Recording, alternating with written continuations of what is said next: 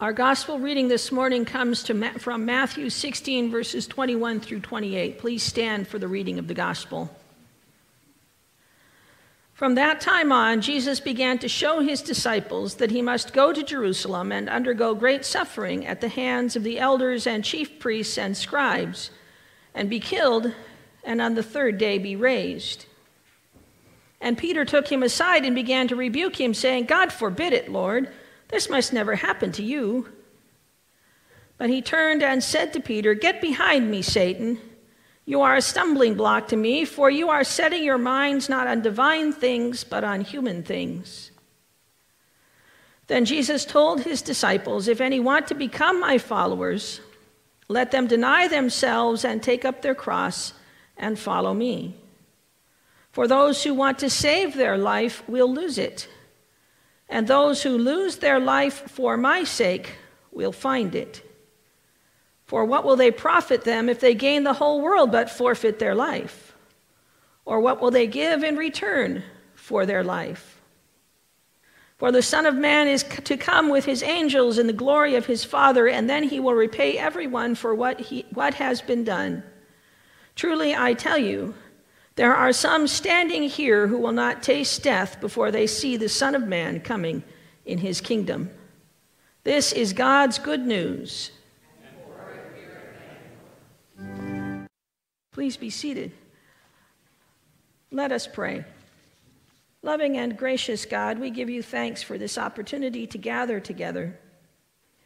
We pray that the Spirit that is stirring within us will move among us, and also lead us from this place, so that as we go forth, you may lead us to be the church in the world, in all we say and do.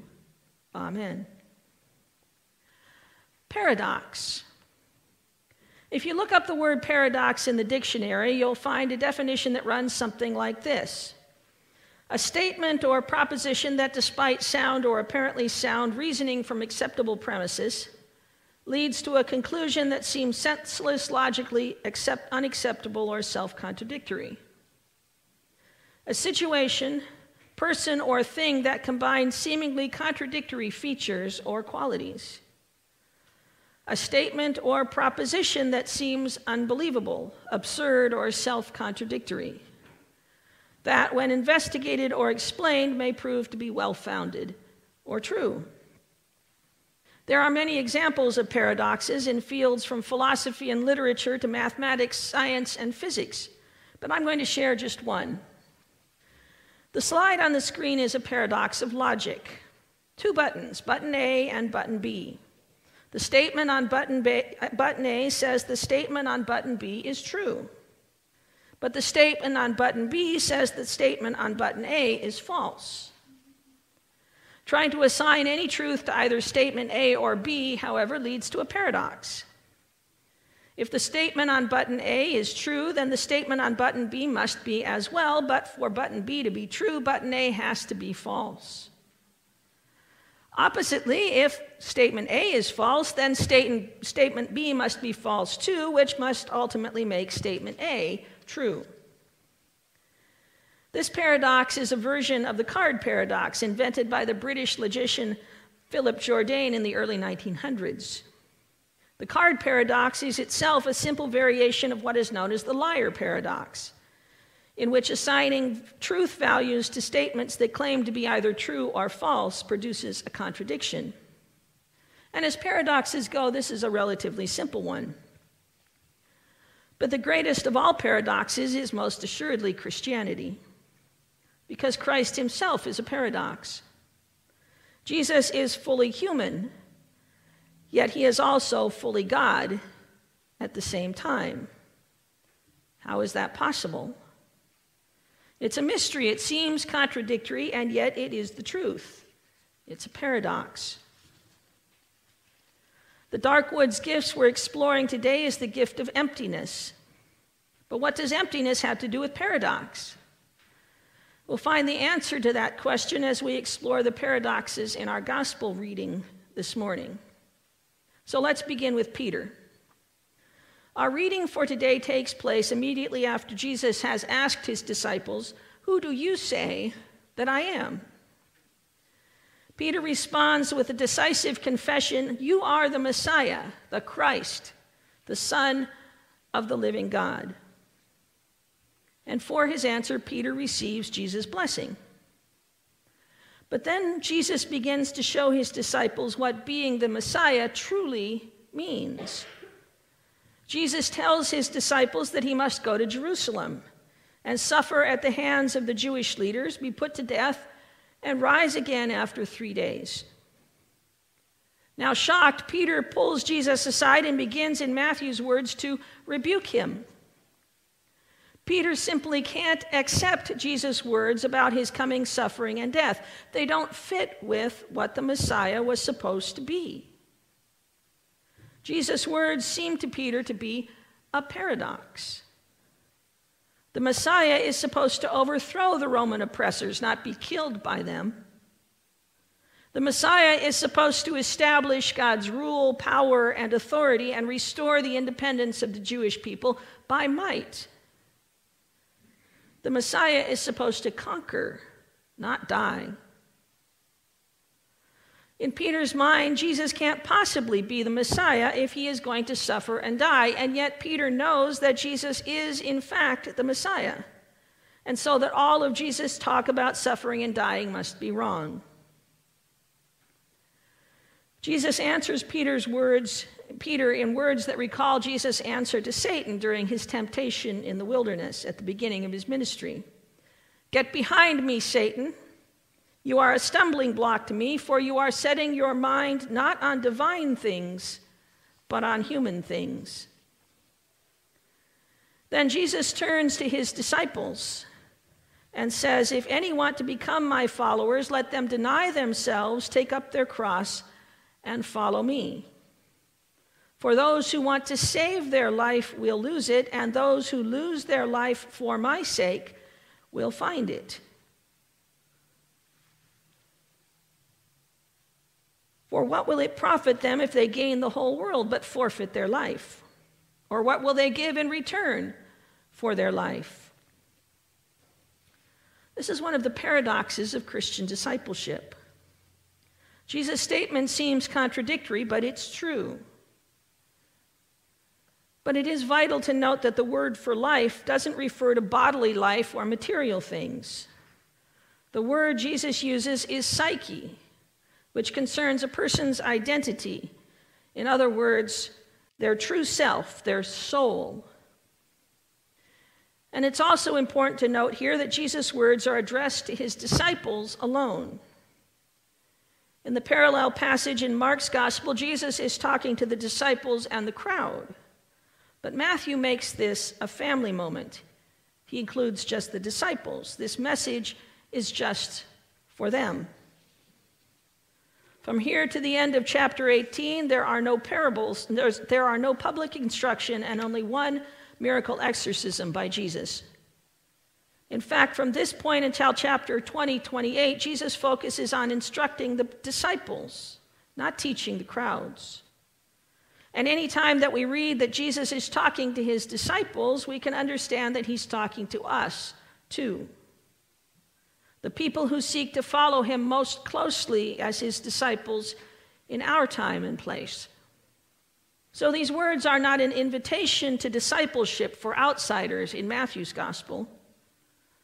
They are a reflection on the meaning of discipleship for us, we who have already responded to the call of Christ. Both the context and the qualifying phrase, "for me, for my sake," make giving one's life a matter of commitment to the confession of Jesus as the Christ. The people of Matthew's church knew that some who confessed Christ had actually been martyred, including being crucified. And they had every reason to think that such persecution would continue and even intensify. So for them, the call for disciples to take up their cross would have been understood quite literally. But what does it mean for us? Yes, there are places, too many places in this world, where becoming a Christian is literally a life or death decision, where proclaiming one's faith in Christ means risking persecution, discrimination, and possible martyrdom. But this country, of course, is not one of them. We can freely confess our faith in Christ and worship in freedom, protected by our country's constitution. So what do Jesus' words here mean to us? Deny yourself and take up your cross? Save your life by losing it? Gain the world only to forfeit your life in the process? How do we live this Christian paradox? We do it by embracing emptiness, by giving up ourselves, not in a way that denies or invalidates who we are, but in a way that gets ourself out of the way and opens us up to the Holy Spirit, allowing Christ to fill us so that we can become more who we are, our best selves. I know that if I am too full of myself, my own agenda, my desire for control, my self-centeredness and selfishness, there's little room for Christ in me. The closet of my soul needs regular cleaning to throw out those habits, attitudes, behaviors that keep me from becoming my best self, the self that God has created me to be. The gift and paradox of emptiness is that when I empty myself of myself, the more I am willing to embrace uncertainty and surrender myself and my life to God, the more I find my true self. In other words, the more I lose my life for Christ, the more I paradoxically find my true life in Christ. And the more I can become the whole loving person that God has created me and calls me to be. When those first disciples made the choice to accept Jesus' invitation to leave everything behind to follow him, they took a tremendous risk. They didn't even know who Jesus was. They had no idea who they were signing up for or where following Jesus would take them. They had to make a choice.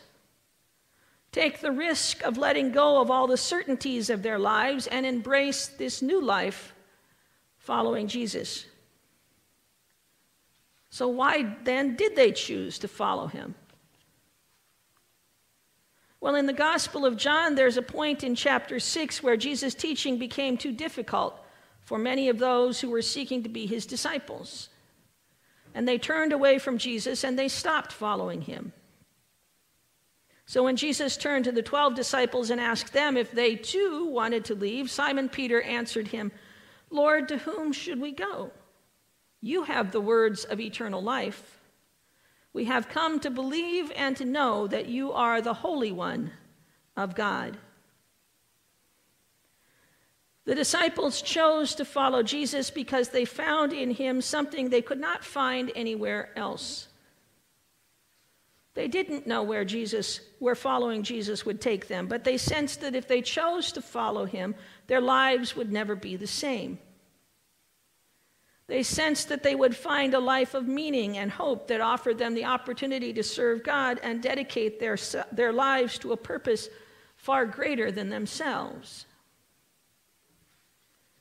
If someone were to ask me why I am a Christian, why I choose to follow Christ, my answer would have little to do with where I expect to end up at the end of my earthly life, and everything to do with how I am called to live my life in Christ now on earth. I have found that if I want my life to have meaning, to have depth and authenticity, I must live my life for a purpose beyond, greater than myself. And I have found that purpose in the life, death, and resurrection of Jesus Christ. Like Simon Peter and the other disciples, I choose to follow Christ because in Christ I find the words that lead me not just to eternal life, but also lead me to real life, that lead me to becoming my best and truest self. One of my favorite definitions of discipleship comes from the author and priest, Father Richard Foster. He writes in his book, The Celebration of Discipline, that spiritual formation, meaning our growth in faith and love of God, is being formed in the image of Christ for the sake of others. Being formed in the image of Christ for the sake of others. In other words, I understand this to mean that the life of a disciple is a life that involves being drawn into an ever deeper relationship with God. A life that involves allowing Christ to become more and more visible in me, so that I can serve others for Christ in the world. In following Christ, we can discover that authentic living is not found in or measured by the length of our life or the accumulation of wealth or status or power or stuff, but rather in the submission of our will to God and in service to others. So each of us must ask ourselves, am I willing to embrace the paradox of discipleship? Am I willing to lose my life in order to save it, to empty myself so that I can be filled with Christ? Amen. And we will have, at this point, a time of reflection. We have had a time of reflection each week during Lent. And this week, our focus is on how the things that we allow to fill us, things like ego or fear of being unloved or worry of not measuring up, can keep us from fully giving our lives to Christ and giving Christ our best selves. And so during this time of reflection, I invite you to reflect on something that you need to empty out of your life so that Christ can fill you. Or perhaps something in your life, a habit, a behavior, an attitude, or fear that needs to die so that you can live more fully.